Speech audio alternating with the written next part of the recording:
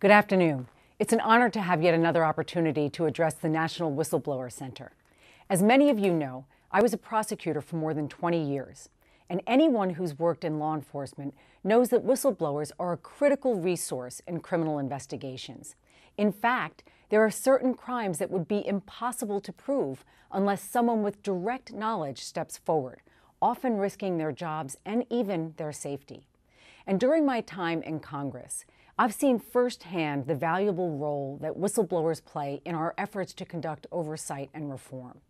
That's been especially true of our work on the Veterans Affairs and Homeland Security committees.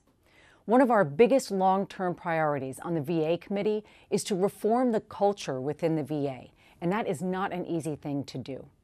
When you have a big bureaucracy that's been through scandals like the VA has in recent years, there's a tendency to close ranks, silence critics, and prevent anyone from digging deeper.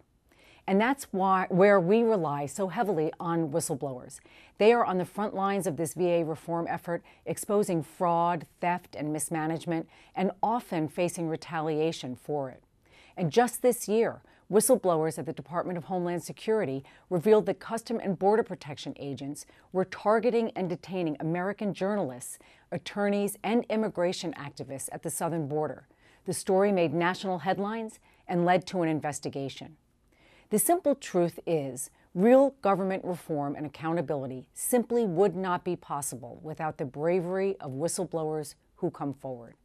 That's why I joined with 3 of my colleagues from both parties to create the House Whistleblower Protection Caucus so that we could take the lead on strengthening whistleblower protections and educate other members and staff about best practices for working with whistleblowers. The National Whistleblower Center has also done a lot of excellent work on this subject, and I appreciate that because this is an issue that I care about a great deal. So I want to thank you all for everything that you do and for inviting me to address your group today.